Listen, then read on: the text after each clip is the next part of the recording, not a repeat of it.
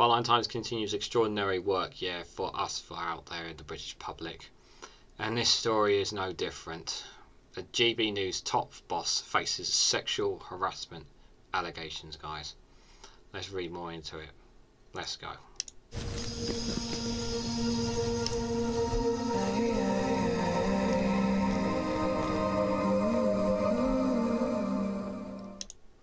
Good morning, good afternoon, good evening, wherever you are in the world. This is REGANELITE here with another exclusive from Byline Times. They just keep dropping amazing stuff, guys. As I have put in the links to the descriptions before, and I will do again, if you guys can financially support Byline Times, please do so, guys, because they do wonderful work. The headline they have here is GB News top boss faces sexual harassment allegations as the channel is paid to shut down institutional racism claims. As the hedge fund-backed news channel continues to platform star presenter Dan Wootton, Byline Times reveals the racism, sexism and misogyny risking the future of the broadcaster. Is it really surprising that it's spreading not just from Dan Wootton but to others as well? This is pretty big. If this turns out to be true, it's a pretty disgusting and toxic environment as it is, GB News, and this from Byline Times is pretty damning. But let's read into it, guys. So, GB News settled an employment claim for a 5-figure sum in which sexual harassment was alleged against its chief executive, Angelos Frangopoulos, apologies for mispronouncing the name, and shut down serious racism and bullying allegation raised by 2 other journalists with further payouts and gagging agreements, Byline Times can reveal. And in her 2 separate workplace incidents involving other GB News executives, a woman went on sick leave after alleging she had been told she was so ugly she should put a bag on her head and that she should open her legs to win a promotion. Rather than taking legal action, she is said to have quietly left her job in disgust. Is this an appropriate workplace, GB News, if these allegations are true? Do you think it's okay for someone like Dan Wootton, considering the substantial amount of evidence on him, to be still working there? I think GB News needs to go quite quickly. GB News' position is that it doesn't have a toxic workplace culture and that the company enjoys a good relationship with current and former employees. The claim naming Mr Frangopoulos is a married father of 5 made allegations that he proportionated and declared feelings for a female member of staff in a late night phone call after work drinks in 2021. Having been rebuffed, Mr Frango then allegedly undermined and marginalised the woman in her role before she left and got employed lawyers to negotiate a settlement with the channel. A source with knowledge of the case said she felt ostracized, bullied and became psychologically distressed, essentially for turning down someone's advances. Byline Times understands that GB News had never received a formal internal complaint against Mr Frangopoulos. However, GB News did defend the employment tribunal claim.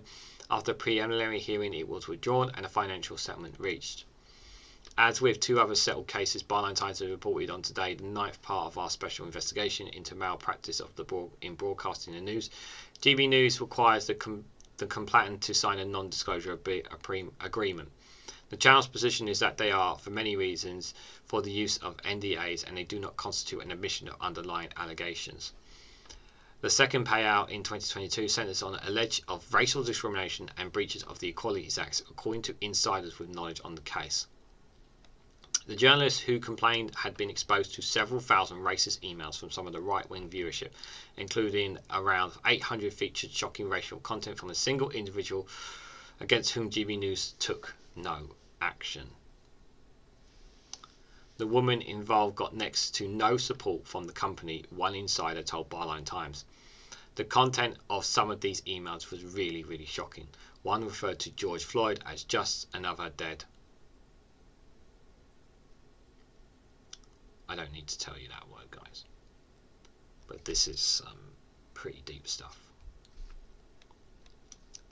Another one said, why can't we laugh when we see notices on the windows of B&Bs saying no dogs, no blacks, no Irish? There was much worse things, unprintable things, and instead of telling the target of the emails to preserve them and handing it to the police, they were told to delete them and ignore them. There was supposed to be a human resources review internally to ensure complaints with the Equalities Act, which seeks to protect them against this sort of harassment, but nothing really changed.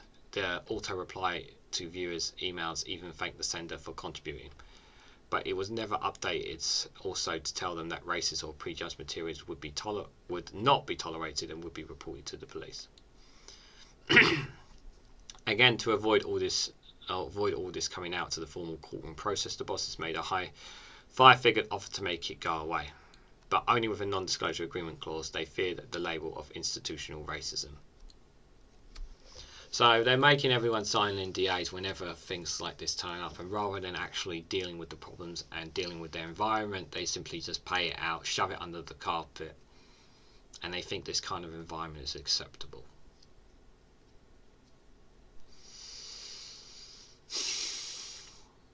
I have to say allegations because it is allegations, but it's pretty disgusting. It does make me want to swear, but I'll save that until after I turn off the red button. As part of its due diligence and alongside interviews with more than 10 GB News whistleblowers, Byline Times has checked the news channel's contributor auto-reply as part of its investigation and confirmed, as of today, August the 10th, 2023, and concludes no caution against racist, sexist or misogynistic content. GB News' position is that it is not liable for third-party harassment and that it investigates the emails incidences properly. As a result, it says it's implemented enhanced spam filters to protect employees and make complaints to police when appropriate. The channel views itself as an equal opportunities employer with workplace rules and codes, and has a grievance procedure in which claims of wrongdoing are investigated and acted upon. It says it addresses and investigates formal complaints professionally. Even when they are against senior producers and presenters, it takes appropriate steps. Strong sense of weak management. A third payout was made to a journalist of colour who complained of racial discrimination from a GB News executive. A source with knowledge of the case described how the reporter was accused of overreacting to what they felt a prejudgmental treatment during a meeting in which they were singled out for criticising while white colleagues were not. The source referred to a period in 2022, also painted a picture of a racially divided newsroom in which staff of colour were tended to work separately from white colleagues. You're going to tell me that that is not institutionally racist when you're separating black and white people?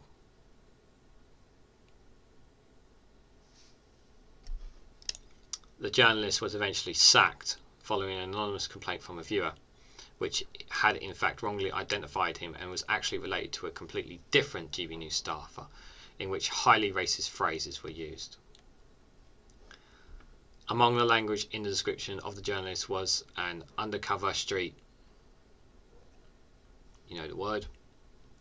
However, GB News bosses used the complaint as the basis to terminate the journalist's contract, accusing him of gross misconduct for breaching protocols by using LinkedIn to find guests for GB News, which boss allegedly accepted the standard practice among the man's colleagues.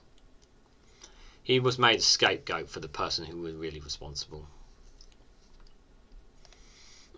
Without GB News backing, the journalist involved police after racial attacks and wrote to a number of senior MPs as well as representatives from the National Union of Journalists. His NHU representative Martin Shipton told Byline Times it is an absolutely disgraceful case. I've never seen or heard anything like it. Any self-respected newsroom would have dismissed such an email out of hand, and instead it was used to get rid of an employee, which is absolutely shocking. In two other instances of alleged sexual harassment of GB News, which did not lead to threats of legal action, this newspaper has learned that a female journalist was told by two senior male colleagues to put a bag on their head as she was too ugly, while another encouraged her to open her legs in order to advance her career.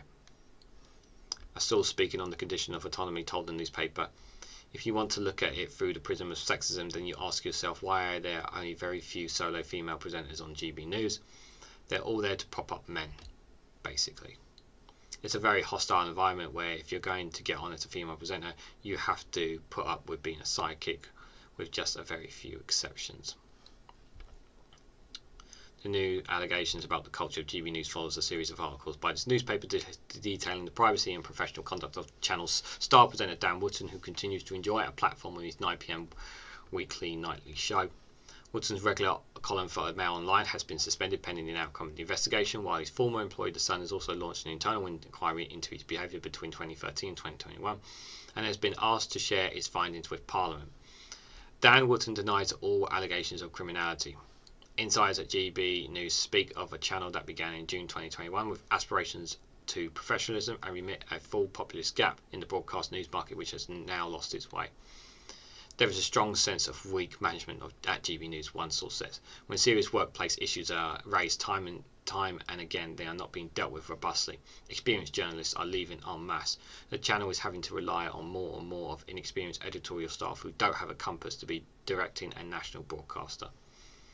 When GB News launched, there was great hope it would become a disruptor to the broadcasting status quo, a real free speech channel, but it's losing its way. GB News has declined to comment on the record. Guys, this is pretty abhorrent, to say the least. I just don't get it, guys.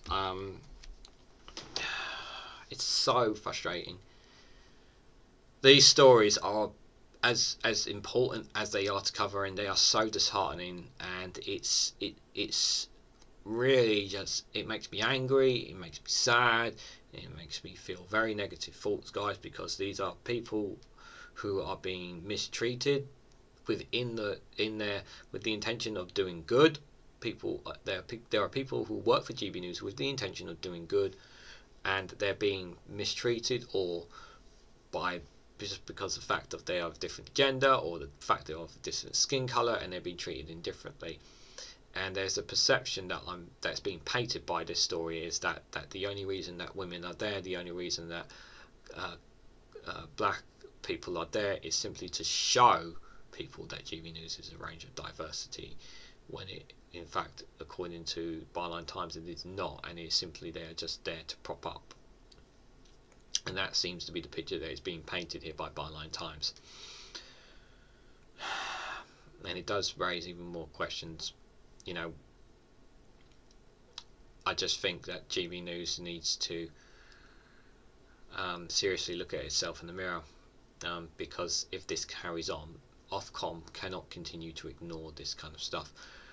Parliament, the police, if these continue to pile up, if Byline Times continues to unravel these things, the police cannot ignore this stuff.